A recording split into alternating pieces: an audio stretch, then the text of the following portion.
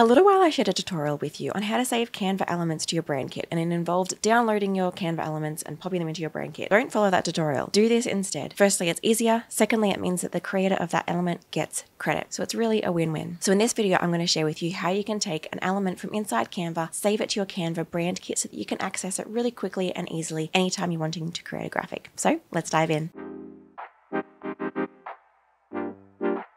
So hi, if we have not met before, my name is Jacqui, and pretty much I am obsessed with helping business owners use programs like Canva strategically so that they can grow their businesses and enjoy creating in the process, because design is such a powerful tool for every small business, and I want to make sure you know how to use it. What I want you to do is open up a Canva design. It could be any Canva design, ideally one that you've been experimenting potentially with your branding elements. As an aside, I really believe in branding elements. Branding elements are amazing. If you don't know what a branding element is, it's pretty much a graphic that you're using consistently and regularly in your business. So you might have heard of having brand colors or having brand fonts. Branding elements are another tool that you can use to make your graphics look amazing, look consistent, and connect with your audience. It's something that I teach a lot in my programs like DIY Design My Biz, where I teach my students how to create their own brand and graphics using programs just like Canva. Yes, you can use Canva's elements in your brand. That is totally okay, especially if it's not your logo. I do have some caveats around using it as your logo. That's not the discussion of today. I've tackled that in another video. But let's dive into now adding Canva elements into your brand kit. So firstly, open up the design. It's got some Canva elements in it that you might like,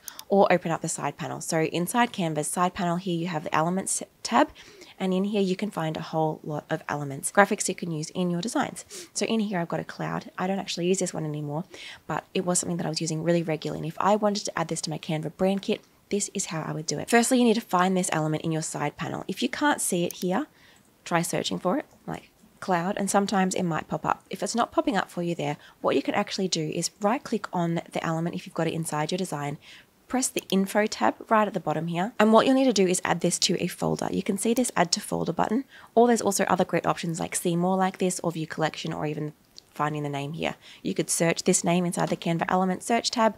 You could press see more like this and probably find it in that as well. But firstly, we need to add it to a folder. So just click on this little arrow here and you can press add to folder. So you can either add it to an existing folder, or you might need to make a new one. Now, unfortunately, you can't make a new folder in this section, so we're going to have to do that elsewhere if you haven't already got a folder set up. I do recommend creating your own unique folder for this, because that folder is then what we're going to link into your brand kit. So if you don't have a folder yet, what you want to do is go over to this side panel here and press projects. This is your folders. Folders, projects, one and the same, interchangeable inside Canva here.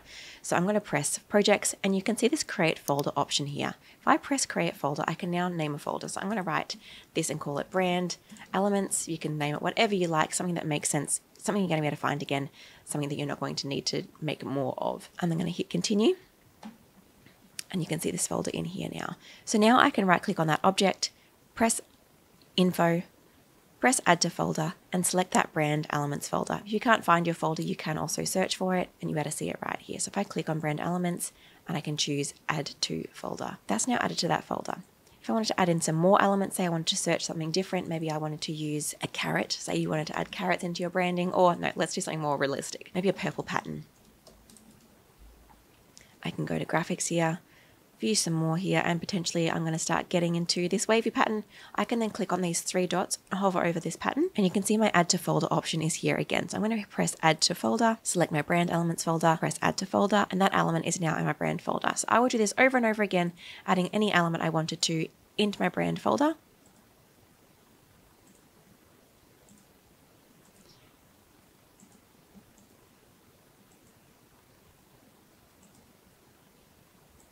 I'm even doing it with this picture of myself here, so I can have everything accessible to me. So once you've added all of your branding elements to a folder, you then want to head to your brand kit. You can also keep adding to this. So you don't have to have it once and done. You can continue adding as you go. But once you're ready to, and you've got a few items in there, you can go to your brand kit. So I'm going to access that from the side panel here when it says brand. And if I scroll down a little bit, you're going to see this graphics. If I click on graphics, this is where I can link in a folder. So I press see all here. It's going to open up different graphics. So you can either choose to upload images into here. So if I press edit, I can now press this plus button and I can upload graphics. This is really great if you have had your own icons or elements created by a graphic designer or yourself and you wanted to add those in. But if you are using Canva elements, it's really important that we don't download those and then add them into this folder like I've previously taught, but actually that we link a folder. The reason that is because designers who create graphics that we can use inside Canva get a tiny cut from Canva every time their graphic is used. And if we export that graphic and then re-upload it back in, they are then no longer being attributed to that graphic. So you could use it for 1,000 social media posts and they would never get attributed and get any credit for it. If you instead add your elements to a folder and then link that folder to your brand kit, every time you use that element ongoing, that Canva creator still gets credit for the graphic they've created, which I think is a whole lot fairer and more beautiful. So to do this, what we need to do is, you can see I've got a linked folder option here. So if you want to link a folder, again, you hit this plus button and you can press link folder. So here is where I'm going to link that folder that we've just created with those brand elements so they are always accessible for me. So I'm going to hit link folder, click on this brand elements and press link folder. Lets me know that I want to save this to my brand kit so anyone with access to my brand kit can then access that.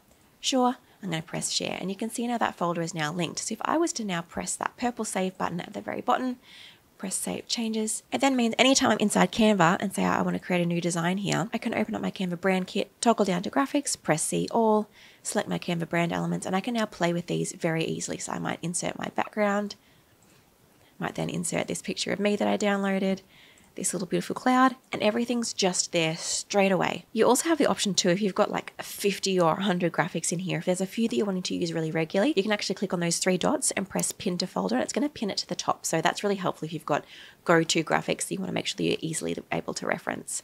And that's how you do it. And if you are struggling with finding graphics or brand elements for yourself, make sure you hit up my free design masterclass called Design Tools to 100K so that you can build your skills in creating really robust, beautiful graphics. And if you'd like to, you can even join my course, DIY Design My Biz, and in there I teach you exactly how to choose your own brand elements, as long as your brand colors, your brand fonts, how to create your own logo, how to make incredible graphics, all of the above, including support from me and my team. The links for all of those things will be in the description below, and I hope to see you there. In the meantime, make sure you've hit subscribe to make sure that you don't miss any of my future tutorials, and hit like if you enjoyed this video. Thanks for being here, and I'll see you next week. Bye.